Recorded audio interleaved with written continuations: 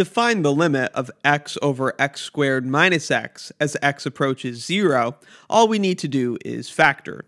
You should check whether or not we can just plug 0 in. Of course, this expression is discontinuous at x equals 0. We would get 0 over 0 minus 0.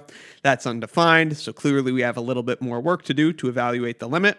But that little bit more work is very easy. All we have to do is factor an x out of the denominator, and then we'll be able to cancel and eliminate the problem. So here we rewrite the expression in the limit by factoring that x out of the denominator.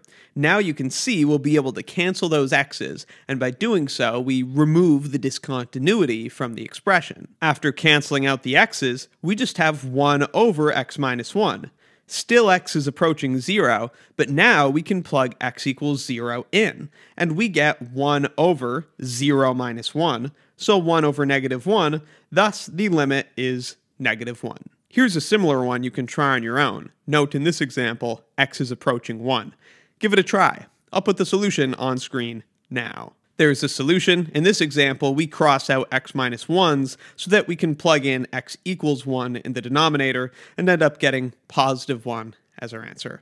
Let me know in the comments if you have any questions, and be sure to check out my Calculus 1 course and Calculus 1 exercises playlists in the description for more. Thanks for watching.